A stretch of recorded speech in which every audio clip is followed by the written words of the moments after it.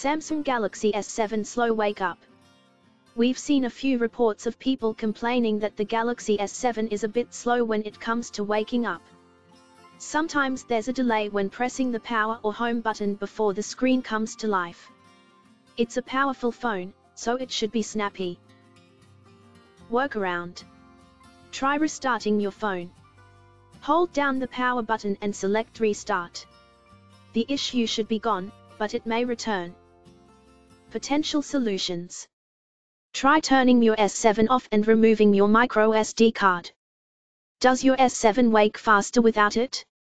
Many people have found that the microSD card they are using seems to be impacting the wake time. It's not clear why this is the case, but it may be because the card isn't genuine. You can use an app called SD Insight to check whether your microSD card is legitimate. It may be worth backing up the contents of the microSD card on your computer and wiping it, then trying it in your S7 again. Some people report success after a factory reset of the S7. Back up everything on the phone and remove your microSD card, and then go to Settings, Backup and Reset, Factory Data Reset. You will